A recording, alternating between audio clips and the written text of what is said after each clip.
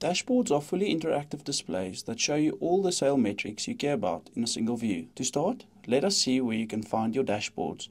Click on Visualize on the left-hand panel, then click on Overview, and finally on Dashboard. To add a new dashboard, click on the plus icon. This will create a new empty dashboard which you can fill with all of the desired financial and non-financial metrics. You can edit the name by clicking on the pencil icon. Delete the dashboard if you are not happy with what you created or if it is no longer relevant to your requirements. Or you can set the dashboard as the default option, which means the dashboard can be pulled through to different entities and used within reports. Once you are happy, you can select the period and the date that you are looking for. This could be monthly, quarterly, weekly, or daily.